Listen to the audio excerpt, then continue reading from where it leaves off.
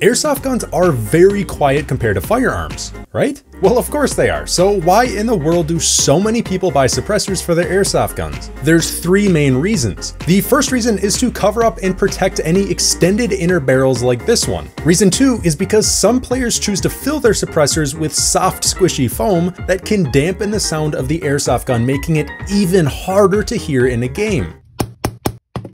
Now, the final reason is inside of this suppressor here. So they can house tracer units, which literally make your BBs glow. And I guess there is one more reason people use them, and it's just because they look pretty freaking cool.